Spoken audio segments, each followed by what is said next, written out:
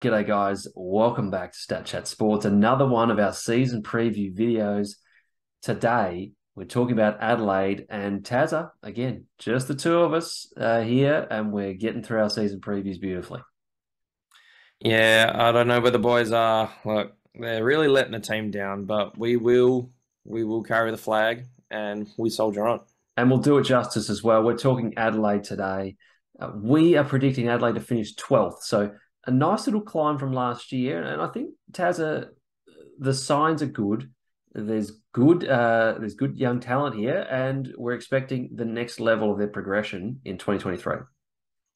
Yeah, definitely. I mean, they're adding pieces as well. That forward line for me is insane. Oh yeah, Like, that is a top eight forward line, but it's the rest. It's the little other bits around the ground that really let this team down. It's quite disappointing because there are some there are some major game winners in that forward line. You got Isaac Rankin, Darcy Fogarty, Josh Rochelle, Taylor Walker on his day is still very good. absolutely. Riley Thilthorpe is still coming through, and I Pick think this is two. the year where he can probably really see an uptick in his game. But yeah, that defense, it's a worry. It's a Yeah, huge worry. I think they put a lot of eggs in the Fisher Mackesy basket. He yeah, was a it's top 10 draft pick. disappointing, isn't it, Uh, to lose a guy mm, that early? And like you said, a big investment and just has not paid off at all. So that, like you said, certainly sets them back. But there's not a lot to like in the back line aside from really Duday and Brody Smith. Um, yeah. it's pretty slim pickings. Yeah. I mean, Josh Worrell, we've seen sort of bits and pieces. Butts is half decent. Butts is serviceable, but he's not a guy you're going to pin your defense on. Absolutely not.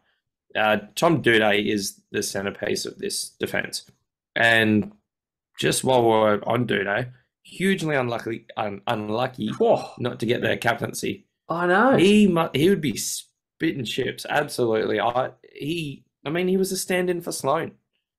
That I can't believe it. He has every right to be bitterly disappointed at the And, Crows hierarchy. and the new kid on the block, Jordan Dawson, one season with the club, and he's straight in. It's an interesting call.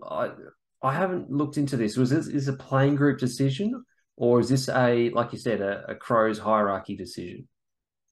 I'm not sure. I'm just going to pin it on the hierarchy for now. I Yeah, mean, let's do without that. digging too far. Why not? Don't blame the players. uh, They've got enough to worry about. exactly. I don't think that's something you're going to put on the players straight away. So, um, but yeah, I don't know. Dawson, don't get me wrong. Jordan Dawson's a great player, and I really wanted him to go to Port Adelaide because I think he is a huge talent. But I'm not sure after being at the club for 1 year, you can you can call them captain material. I don't care how much of a leader they are. They probably don't know how like the blokes that well. Hey, look, you're just dirty as a Port Adelaide supporter about the fact that he absolutely killed you guys after the siren. Just admit Yeah. Not gonna it. lie, I'm filthy about that.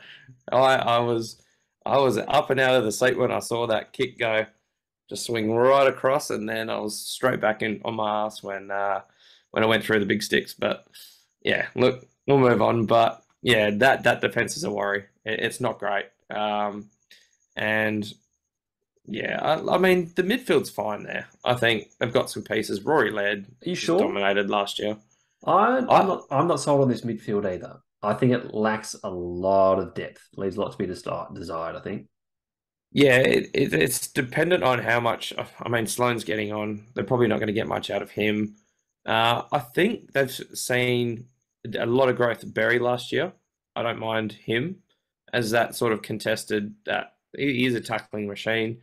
Ben Keys needs to play midfield. Mm. That forward experiment, they need to get rid of that because although he was having an impact, there's enough guys in this side to have an impact, and I think that's what Rankin it will pretty much shift Keys back out Yeah. into the midfield.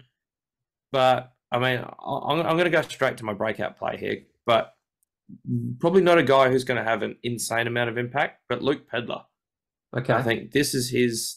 He, from all accounts, he.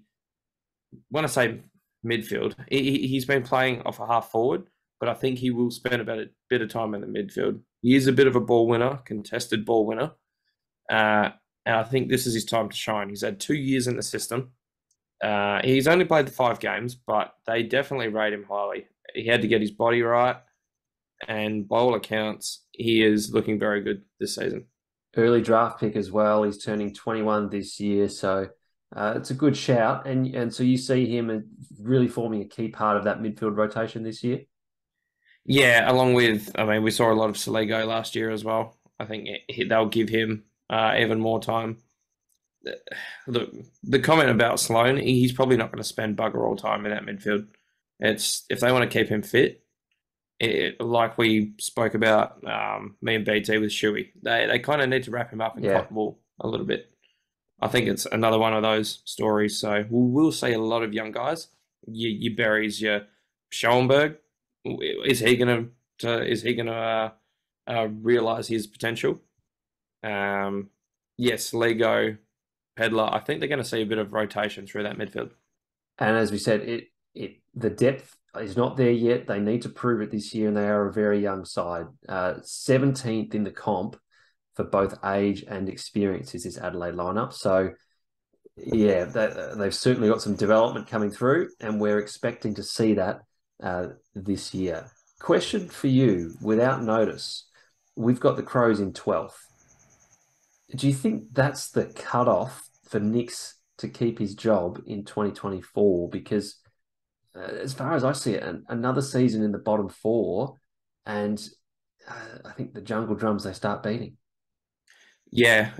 No, I think you're right. I think that's the bare minimum for them this year. You can say all you want. Oh, it's a rebuild. It's a team. We're doing the rebuild properly. There's enough talent in that team. There's enough. We've talked about the lack of A graders and the lack of elite players.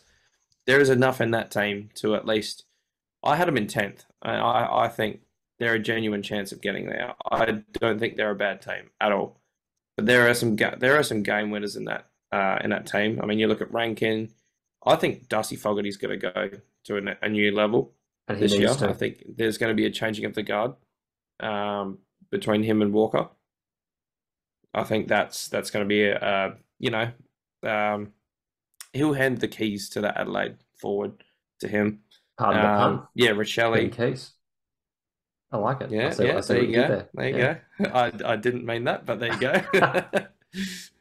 But yeah, I do think there's enough. Rory Laird in the middle. He can be accused of butchering the ball a little bit, but in terms of winning the ball, there aren't many better in the comp. So there is, and Jordan Dawson too, who is an elite player, elite wingman, halfback. So we're talking about elite players here. So you've mentioned a few. Give me one. Who's the best All-Australian chance in this Adelaide lineup for this year? If the selectors, I mean, we say this every bloody year. If the selectors could pick a bloody team and the way it's meant to be picked, wingers, it's Jordan Dawson for me. Yeah. He does play a bit of a halfback wing, but his best footy is played on a wing. It's pushing out of halfback and taking the ball and bringing it inside 50 because he has a deadly kick. Oh, yeah. And that's the biggest reason why I was so sour about Port missing out, because Port love to spray the ball and do absolutely bugger all with it. He is the guy that can. You look at that forward line, he's the guy you want giving him service. So you want him sitting on that wing, taking that ball from the midfield and just throwing it in the 50. Well, not throwing it, just giving bullets into the 50 because he's great. Yeah, makes a lot of sense to me. Last little segment we love to do on these season previews is an under the pump player. So someone that just needs a big season, or they might be in a bit of strife. Who are you looking at? So this is really easy for me. This is a guy who has been in and out of the team, a former All-Australian. This is what makes it all the more confusing. It's Matt Crouch. I honestly don't know. I like Matt Crouch, and I probably don't follow him closely enough to see why he's out of the team. Clearly, they're going in a different direction, in a youth direction. But he needs to really step it up, or he needs to do something different. It's too late for him to add a bow to his game because he's like to say the wrong side of 25. Oh yeah, But but he's an All Australian. Is it only only 5 years ago? But yeah, is it? 5 6 years ago. It's been that long since the Crows made the grand final. Yeah, yeah. And I mean, he Unbelievable. was huge that year. He was the Malcolm Blight medalist. He was insane that year. And but yeah, he needs a huge preseason. He needs to do something else because he's really not getting Nick's attention. I gotta be honest. I think the game's past him. I think he doesn't have the pace, and he doesn't Mm. use the ball well. So what do you do with that? That has been a knock on him. He's always been handball happy too. I think he's a bit of a one trick pony. I think he just his spread is fine, but he's just one dimensional. I think, and that's really when Adelaide are looking in a different direction. You can leave those guys behind at this point. I think it's probably a good thing if the Crows don't play Matt Crouch a lot this year. Let's be honest, and Mm. that's not a knock on. Well, it is a knock on Matt Crouch, and that's not a nice thing to say. But if he's not playing, it means the young guys like Pedler and like your Saligos that you've mentioned earlier, that they're coming on and they're getting the opportunities. So yeah, if you're a Crows fan, you want to see a little less of Crouch. Yeah, he's just taken up a spot, in that midfield rotation, and he's not going to be in the next premiership team. We all know that.